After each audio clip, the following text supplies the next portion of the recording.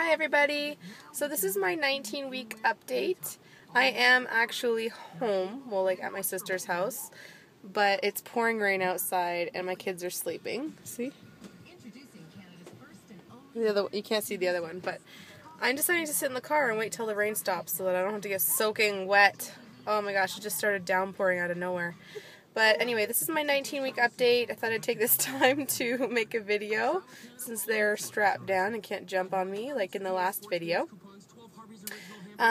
Really nothing has changed.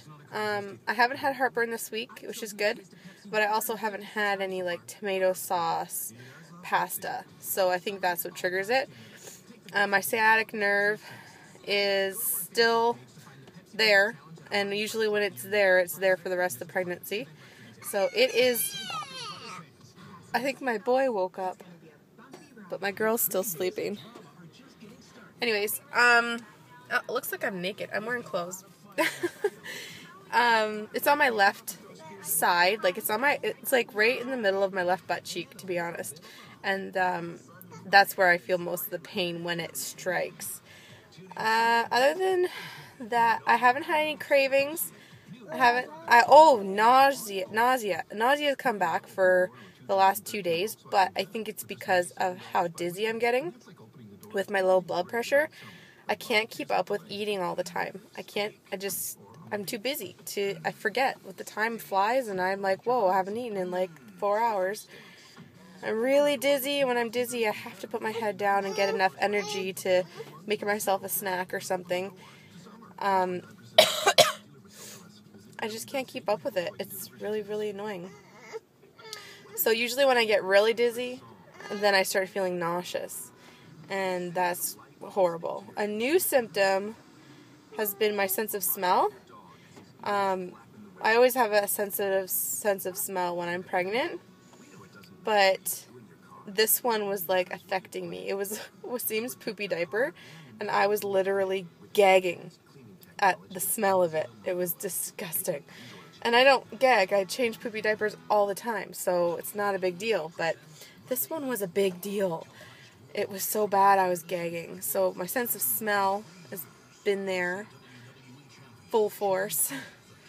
I've been a little bit emotional this week, probably because of hormones and all the stress that I'm under, trying to find a house, living in very small quarters with 3 children, a pregnant belly, my sister, and my husband. Isn't the best situation. But we are searching so hard to find a house, and we just saw one today. Hopefully we get it. I will let you know if we get it. The houses that we are looking at are gorgeous, though. So if we get any of them, then we will be living in a nice place because they're so nice. Yeah, so our status with the living situation is the same. Still here with my sister. Pregnancy hasn't changed too much. Oh, wait, pregnancy changed a little bit. See, I'm remembering things. I can feel the baby move, like, at least once a day. At least, like, twice a day, maybe 3 times a day, but at least once a day. And it's at night when I lie down and ready to go to bed. I can feel the cutest little flutters and, like, movements. Like not, I can't feel elbows and kicks or punches yet at all. But I am feeling like she just moved over here. She's moving. She's doing things. And I can feel it. And it's so cool because besides the dizziness and tiredness, I really don't feel like I'm pregnant, which is good. I'm not complaining. I don't have many symptoms, which is great. But when I feel her, I'm just so reassured that she's okay and she's moving around and everything. So, like, this has been a very nerve-wracking pregnancy for me. I don't know why, but maybe it's because it was such a surprise.